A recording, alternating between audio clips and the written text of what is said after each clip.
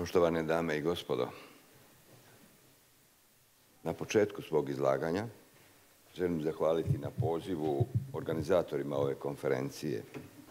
Posebno želim zahvaliti gospodinu Donfrajdu, ravnatelju Instituta za kulturnu diplomaciju. Zadovoljstvo mi je biti ovdje s vama povodom ove važne obljetnice. Naravno, očekujem da ćemo danas razmotriti mišljenja o tome što je pad Berlinskog zida značio za Europu, naravno šire za svijet.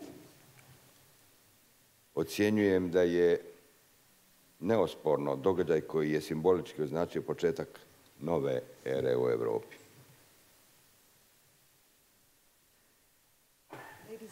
Ladies and gentlemen, at the beginning of my address, I would like to thank the organizers of this conference for their invitation.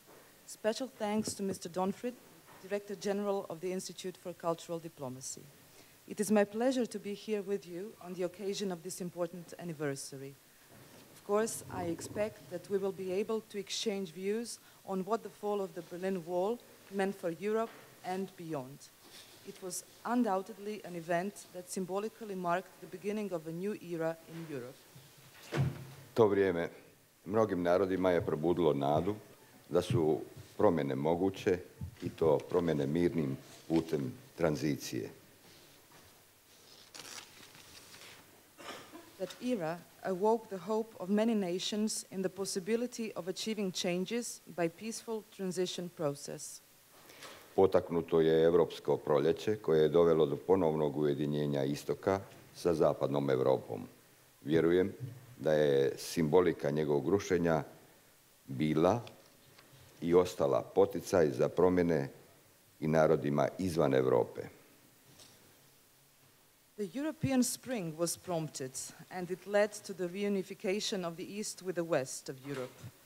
I believe that the symbolism of the wall's destruction was, at the time, and remains today, a driver of change even for nations outside Europe.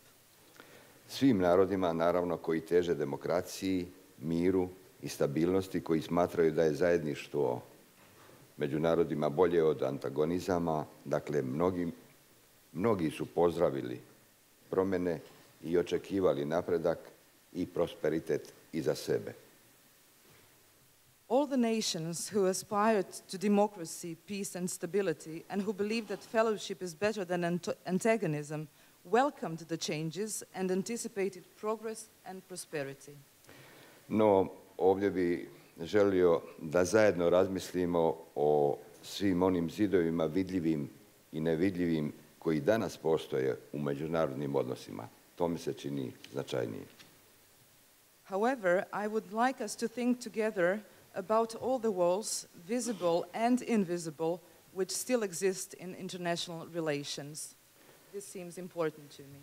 Čini mi se da smo u naše vrijeme svjedoci podizanja novih zidova, onih nevidljivih, zidova koji uključuju borbu za resurse na našoj planeti, koja se svakim danom sve više zaoštrava. Sve veći je zid između bogatih i siromašnih. Ekonomska nejednakost sigurno je jedna od neželjenih posljedica često spominjane globalizacije. It seems that in our time we are witnessing constructions of new walls, the invisible ones. The invisible walls include the ever more violent struggle for resources on our planet and the widening gap between the rich and the poor. Economic inequality is certainly one of the unintended consequences of the frequently mentioned globalization. Današnjem svijetu, dakle današnjem čovječanstvu, prijete također i ostali poticaji na promjene koji su opasne, kao što je pandemijske bolesti, klimatske promjene i sl. Today, humanity is also threatened by dangerous pandemic diseases, climate change and the like. Što možemo učiniti da takvih zidova i granica bude što manje? To je pitanje koje je trajno. Po mojem mišljenju, treba u dijalogu tražiti zajedničke vrijednosti. zajedničke ciljeve i zajednička rješenja.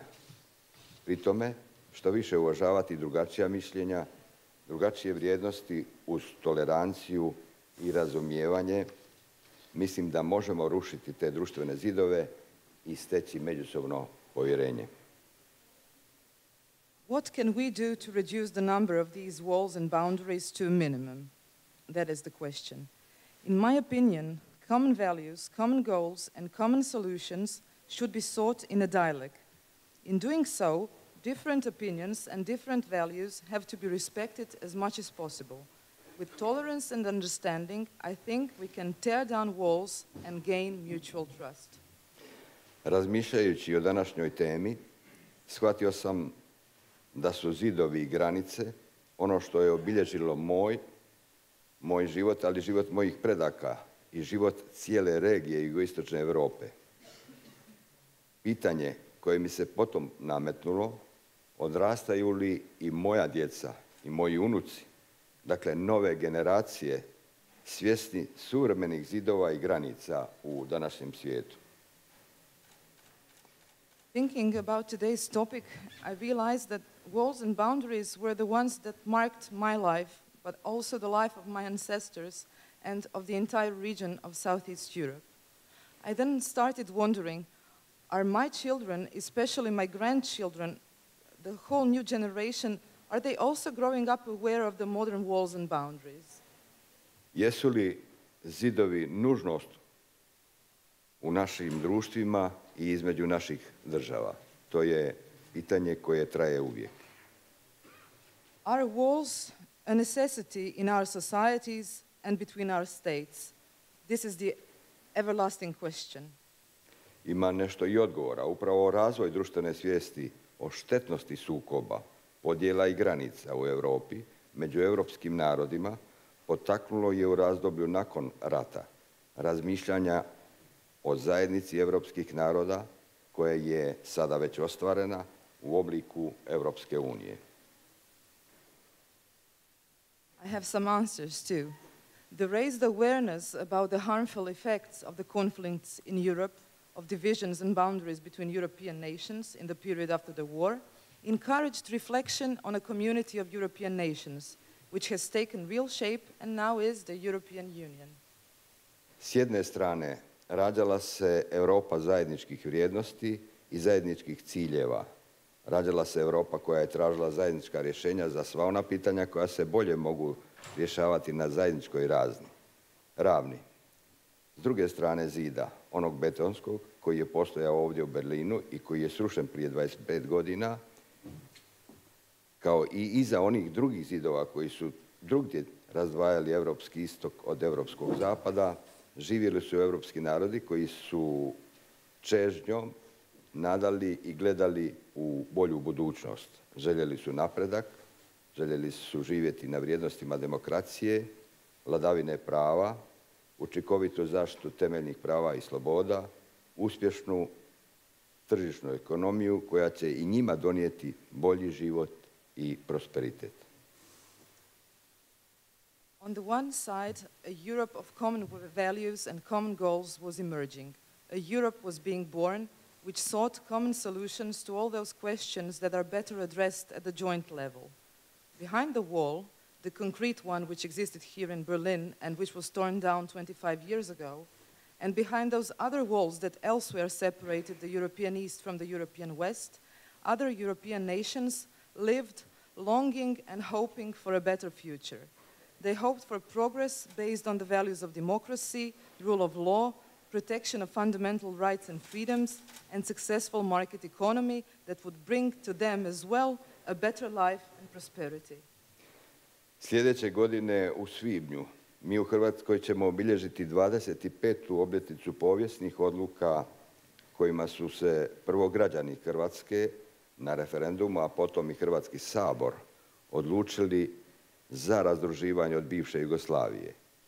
Istovremeno odlučili su se i za jačanje demokracije, vladavine prava, ekonomske reforme i za svoj proevropski put. Next year in May in Croatia, we will mark the 25th anniversary of the historic decision by which First, the citizens in a referendum and then the Croatian parliament decided to dissociate from the former Yugoslavia. At the same time, they opted for strengthening democracy, the rule of law, economic reform, and they chose the pro-European path. Danas takve slične odluke donose građani Ukrajine i njihov put podjednako je trnovit i također ne prolazi bez brojnih ljudskih žrtava. Today, such similar decisions are being made by the citizens of Ukraine, and their path is equally rocky, and it is also not spared from numerous human casualties. I oni su na nedavnim izborima, dakle ukrajinski građani, pokazali svoju opredjeljenost odabravši većinom proevropske stranke. Nove napetosti između istoka i zapada prijete novim konfrontacijama i golemim ljudskim žrtvama i drugim štetnim političkim i gospodarskim posljedicama. And in the recent elections, Ukrainian citizens have shown their commitment, having voted by a large majority for pro-European parties. New tensions between the East and the West are threatening to bring about new confrontations, enormous human sacrifices, and other harmful political and economic consequences. Takvi sukobi izazivaju nove zidove i nove rovove, koje smatram izuzetno zabrinjavajućim. Such conflicts bring new walls and new trenches, which I consider extremely upsetting. Na neki način dobiva se dojam da se zid samo pomaknuo, ali nije nestao, što nikako ne bismo smjeli prihvatiti kao realnost. It seems in a way that the wall only moved, but did not disappear, which is something that we should by no means accept. Rušenje Berlinskog zida, odnosno događaji koji su slijedili i doveli do pada komunističkog sustava, potaknuli su enormne političke, gospodarske i druge promjene. U većini država ta je tranzicija protekla relativno mirno, za razliku od onoga što se zbivalo u bivšoj Jugoslaviji 90. godinama. The destruction of the Berlin Wall and the events that followed and led to the fall of the communist system spurred enormous political, economic, and other changes. In most states, this transition was relatively peaceful, unlike the events that took place in the former Yugoslavia in the 90s. Danas, 20 godina nakon ratnih zbivanja, ponovno je uspostavljena i sve više jača politička i gospodarska i kulturna suradnja. Dakle, kako granice i dalje među nama postoje, na sreću među nama zidova više nema. Today, 20 years after the war, our political and economic and cultural cooperation is re-established and is increasingly stronger. So even though the borders among us still exist, luckily there are no walls between us. Želio bih i ovom prilikom istaknuti da je upravo Europska unija i perspektiva članstva bila ta koja je poslužila kao katalizator procesa pomirbe i ponovne uspostave i jačanja suradnje u našoj regiji.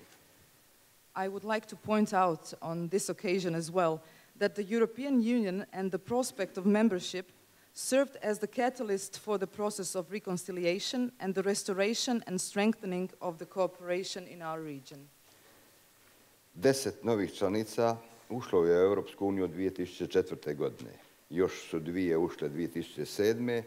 a 1. srpnja prošle godine i moja zemlja, dakle Republika Hrvatska, nakon dugih, zahtjevnih i individualnih pristupnih pregovora postala je članicom Europske unije. 10 new members entered the European Union in 2004, 2 more in 2007. And on 1st July last year, my country, the Republic of Croatia, after long and demanding individual accession negotiations, became a member of the European Union. Neki smatraju da je politički jaz između istoka i zapadne Europe time nestao. No, svjedoci smo da proces nije završen i dovršen. da su dijelovi Europe još uvijek iza granica Europske unije, posebno onih u našem neposrednom susjedstvu u jugoistočnoj Europi. Međutim, ima i oni koji su obuhvaćeni europskom politikom susjedstva, odnosno istočnog partnerstva. Unatoč rastućem euroskepticizmu i predugo prisutnoj ekonomskoj krizi, ne vjerujem da i jedna od država srednje i istočne Europe želi povratak na ono što je bilo prije rušenja Berlinskog zida. Some believe that the political gap between the East and West Europe thereby disappeared. But we can witness that the process has not been completed, has not finished, that parts of Europe are still behind the EU borders, especially those countries in our immediate neighborhood, in southeastern Europe. However, some of them are included in the European Neighborhood Policy, that is, the Eastern Partnership. In the face of the growing Euroscepticism, and despite the too lengthy economic crisis, I do not believe that any of the countries of Central and Eastern Europe wants to return to what it was before the fall of the wall. Kad se uspoređuje kvaliteta života ljudi istočno od zida prije 25 godina i danas, razlika je očigledna u pozitivnom smislu, u političkom, gospodarskom i kulturnom i u svim drugim životnim područjima. Stoga je razumljivo da unatoč zamoru od proširenja kod nekih u samoj Europskoj uniji i unatoč rastućem euroskepticizmu i antieuropejskom raspoloženju u dijelu država članica, Europska unija ne gubi privlačnost za one koji su još uvijek izvan njezinih granica.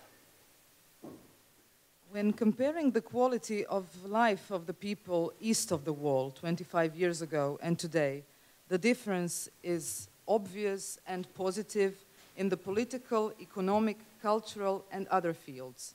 It is therefore understandable that despite the enlargement fatigue of some within the EU, despite the growing Euroscepticism and anti-European mood in some of the member states, the European Union does not lose its attractiveness to those who are still outside its borders. Iako sadašnja Europska komisija ne vidi perspektivu daljnjeg širenja članstva u narednih 5 godina, pristupni pregovori za države kandidatkinje će se nastaviti. I Hrvatska će nastaviti politiku suradnje sa svojim susjedima da održe dinamiku integracije. Dijelit će svoja iskustva prilagodbe zakonodavstva i provođenja zahtjevnih društvenih i gospodarskih reformi na tom putu. While the current European Commission does not see prospects of further expansion of membership in the next 5 years, the accession negotiations for the candidate countries will continue. Croatia will still pursue its policy of cooperation with its neighbors to maintain the dynamics of their integration. We will share our experiences in legislation alignment and in the implementation of demanding social and economic reforms on that path. Hrvatska će sljedeće godine aplicirati za ulazak u Schengen, za koji se nadamo da će relativno brzo završiti i biti ostvaren. Time bi naša granica sa istočnim susjedima, Srbijom, Bosnom i Hercegovinom i Crnom Gorom, postala vanjska granica Europske unije. No, i dalje ćemo činiti sve što možemo da ta granica ne postane za naše susjede nepremostiv zid. Naše je, a nadam se i europski interes, istovremeno preuzimajući odgovornost koju pretpostavlja ulazak u šengenski prostor, podržavati susjede u europskoj perspektivi. Next year, Croatia will apply for entry into the Schengen system, which we hope will be realized relatively quickly. This would make our borders with our eastern neighbors, Serbia, Bosnia and Herzegovina, and Montenegro, become the external border of the European Union. But we will continue doing everything within our power to prevent that this border becomes an insurmountable wall for our neighbors.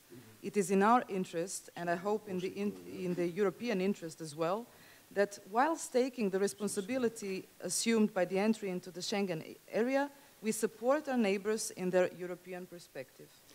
Dozvolite mi da kažem još nekoliko riječi o drugim zidovima s kojima se danas susrećemo u svijetu, u kojem mi zapravo živimo.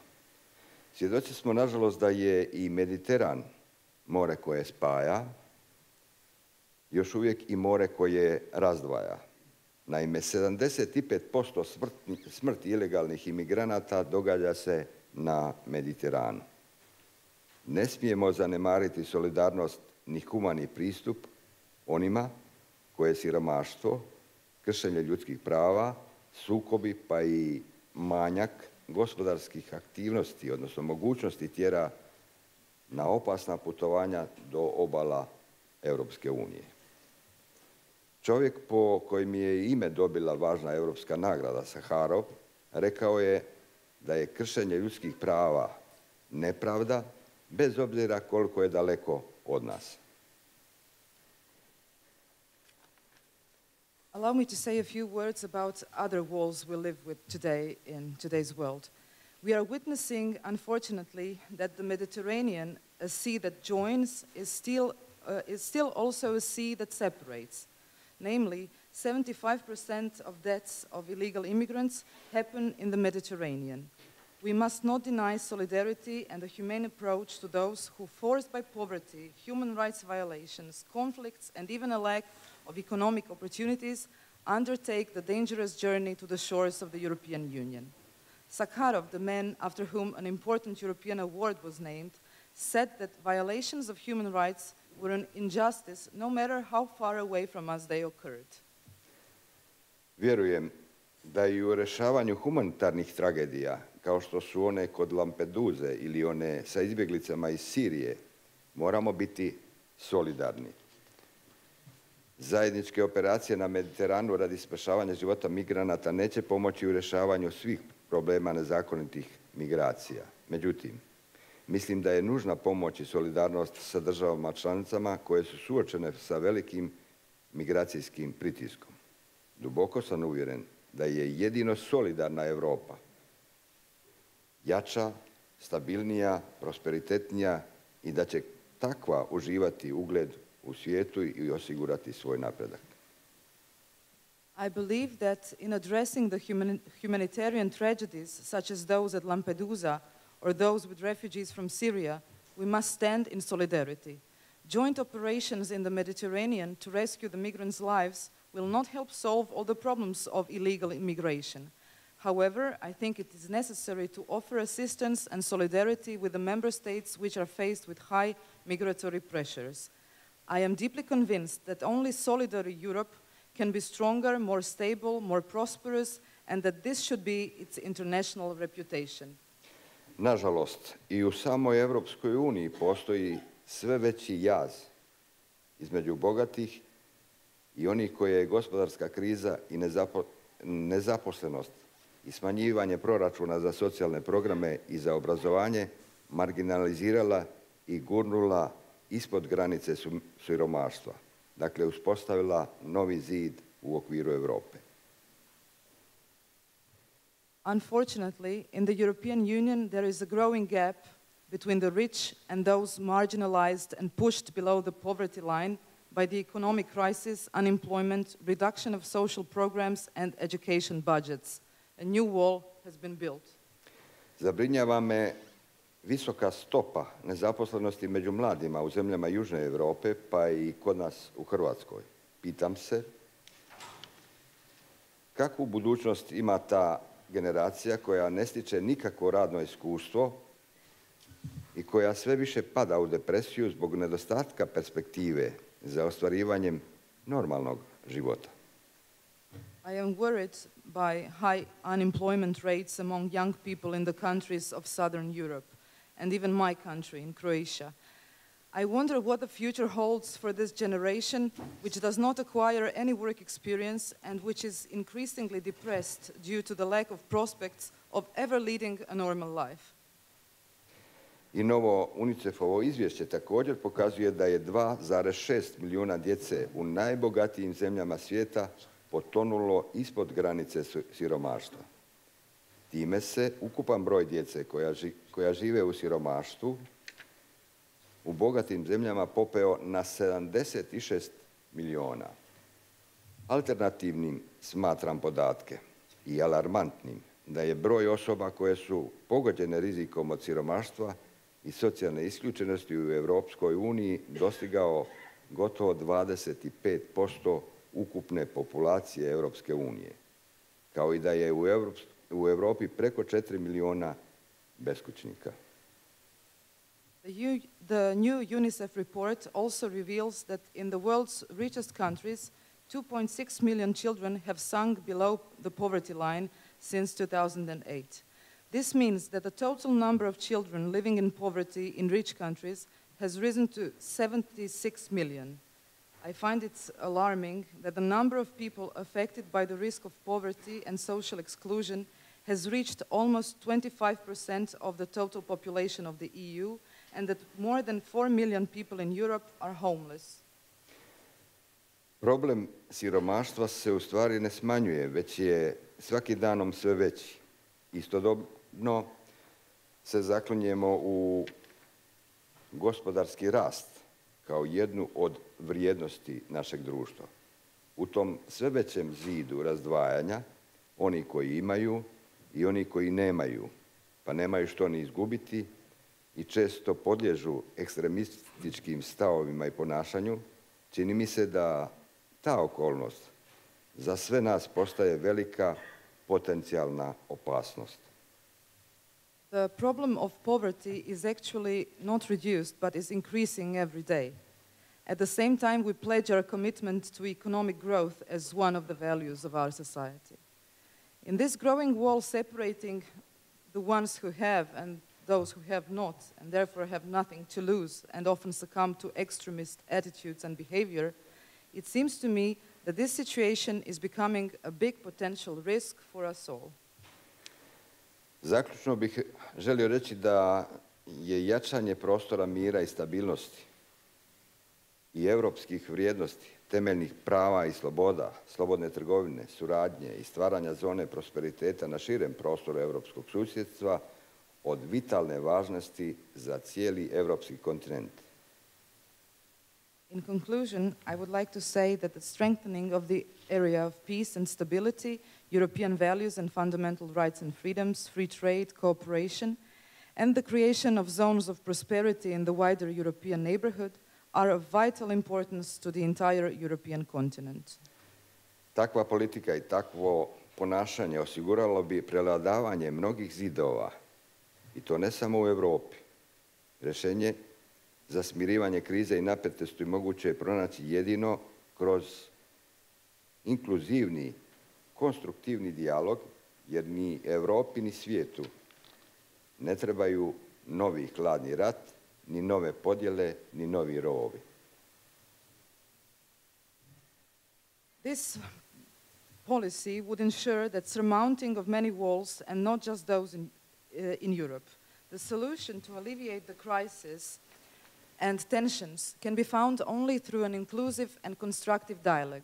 For neither Europe nor the world needs a new Cold War or new divisions or new trenches. Poštovane dame, poštovane gospodo, na svima nama je odgovornost za društvo kako ćemo ostaviti svojoj djeci, svojim unucima i budućim generacijama. Zahvaljujem vam na pozornosti. Ladies and gentlemen, we are all responsible for the kind of society we will bestow to our children and grandchildren and to future generations. Thank you for your attention.